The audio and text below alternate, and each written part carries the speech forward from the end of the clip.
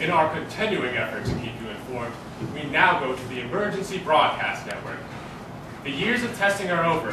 The phrase, an actual emergency, now is a reality. And we go, now.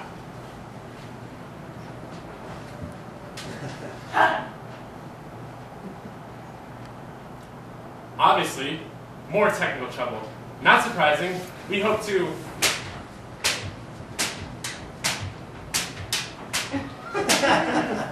Constance, are you there? We'll get you that message as soon as we can. Constance, I know you can hear me. I hear you breathing. People, somebody answer me! Is there a responsive person somewhere? Someone who could tell me a little story? John, what about all your animals? You had such enthusiasm. Don't we have duty? At least a curiosity?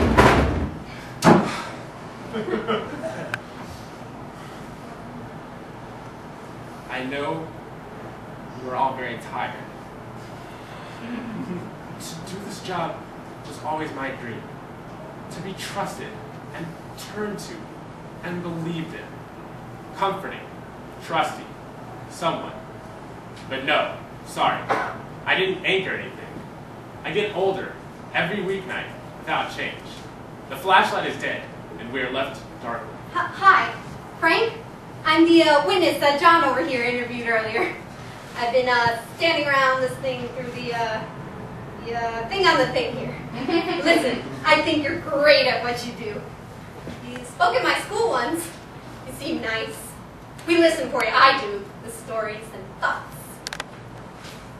I like the news. Everyone's waiting. Is it supposed to rain later? It seems there is no word. I guess not. I could say what I saw tonight. I'm not seasoned or eloquent like John and them, but I was there. I was standing around. This is my custom. It was sort of twilight. A plane went flying by. A plane did. And it made a trail across the sky. I stared. Like this.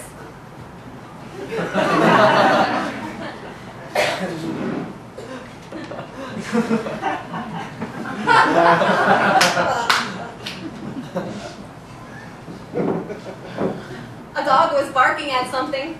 Someone was teaching a baby how to walk on the sidewalk. Lights started coming on with people coming home and all this stuff. This whole neighborhood of stuff.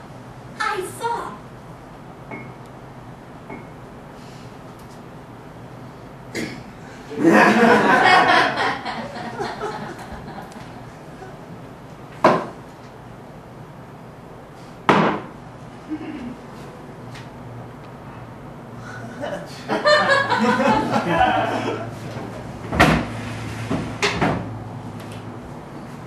The night fell. Like usual. But differently, sort of. This is all from what I saw. I thought it was pretty. What do I know? Except all that. Thank you. Thanks. The night has produced an eloquent person. Well, I don't know. I just hear word around the house, you know? Who knows? Yes.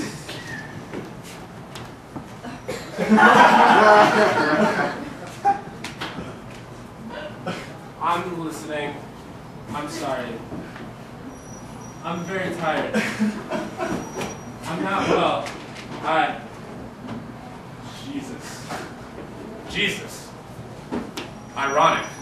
My awakening in life would happen at night. But they haven't grown so tired, so sleepy and sick at all.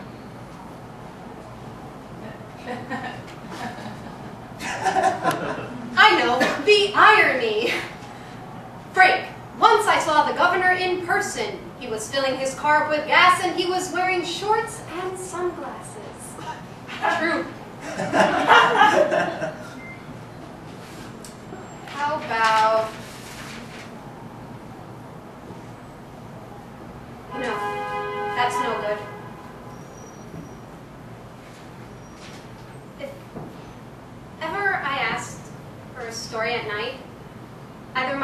father always told me this one. Let's see. Once there was a world that had it all. You know? Everything in the world in it. Rocks, trees, animals, people, houses, government. All of it. It was great, everyone thought and felt. But then people started to imagine it getting ruined and run down. And then that started happening in reality. People started hurting and killing everyone. But then, this little boy or girl was born that everyone loved due to their beauty. And the child said to everyone, I'd be scared too. So everyone was scared together.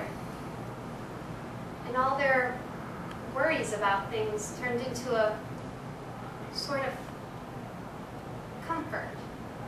And all their doubts about things turned into a kind of faith, sort of. And then a bright white horse showed up, and then I always fell asleep. At the end, though, I bet my mother or father whispered, "Sweet dreams." I can almost see them leaning over, pulling the sheets up, whispering something simple like that over me in my dark room. "Good night, sweet dreams," they whispered, because they loved me. And it's nighttime, and they wanted to try to say something. Frank?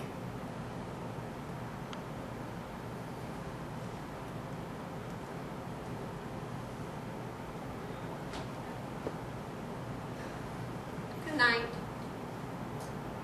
Sweet dreams, they whisper. And they walk backwards out the door.